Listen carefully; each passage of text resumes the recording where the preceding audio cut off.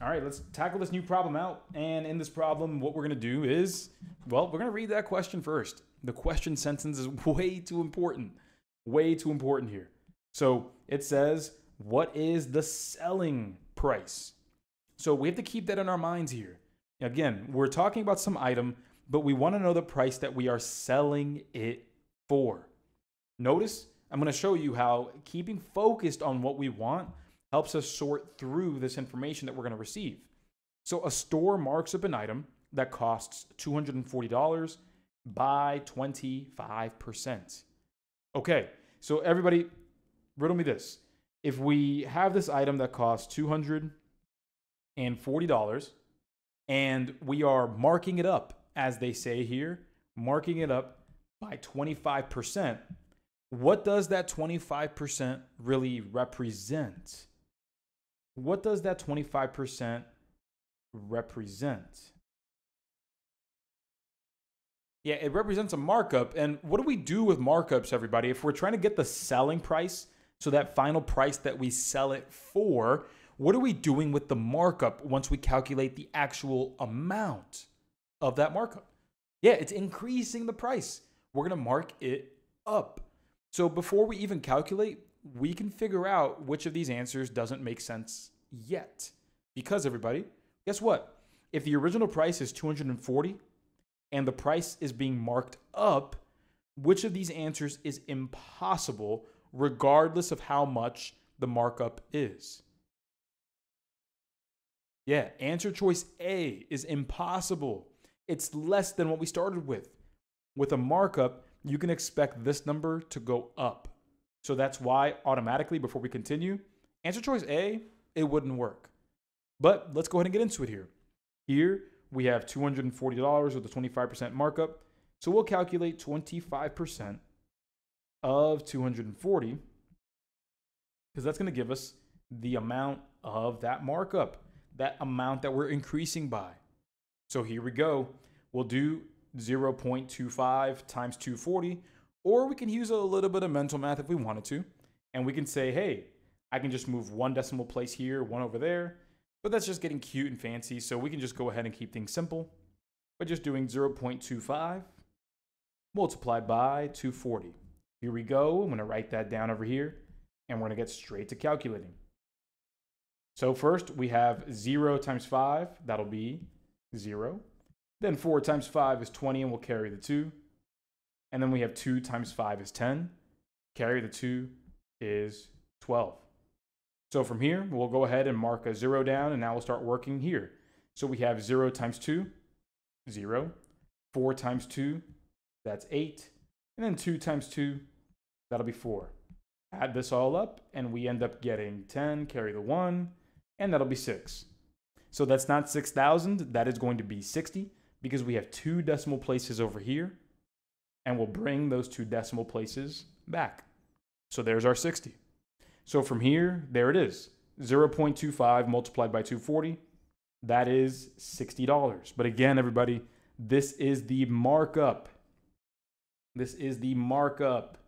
That is what we are adding back to get that selling price. So we had the original $240, and we're adding the $60 markup, and that's what brings us to the final amount here, and that'll be $300. That is going to be that selling price after the 25% markup. So again, that's how we achieve answer choice C as the correct answer. So this question here begins by asking, what was the total running time in hours? Okay, sounds good. So what was the total running time in hours? So we want a total. And so my party people, the word total, that's going to hint at what operation typically? Yeah, typically the word total is going to hint at addition. Yeah, we're trying to add everything up. Exactly. So we're going to go ahead and try to add up all of this, specifically running time.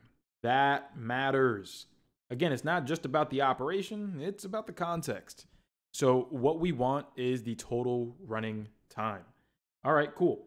So to get that, we have to understand all the different times that we're running for, add that all up, and we'll be all good. So with that, here we go. It says a generator ran for 7,200 seconds, then it rested 15 minutes, and then ran for another 30 minutes. So the total running time, what is that going to be? The total running time is going to be right over here, 7,200. But that's in seconds. And we're going to be adding that with the 30 minutes. So my party people, quick question. What doesn't matter here? The answer should be the 15 minutes. We rested for 15 minutes. We rested for 15. So we're not going to count that. So let's concern ourselves only with 7,200 seconds and the 30 minutes. So here, 7,200 seconds. My party people, we got to turn that into hours. And we're going to have to use two conversions. So number one, we have 1 minute being equal to 60 seconds. And then we have 1 hour being equal to 60 minutes. Right there. So with that, what we're going to do when we trace over the operations that we're going to be doing, whether it's multiplication or division, it's going to be division twice. Because here, to go from seconds down to a minute, that is division by 60. And then once we have the minutes, to get to an hour, we got to divide again. So we have to divide by 60, then divide by 60 again. The conversion between seconds and hours is 1 hour equals 3,600 seconds.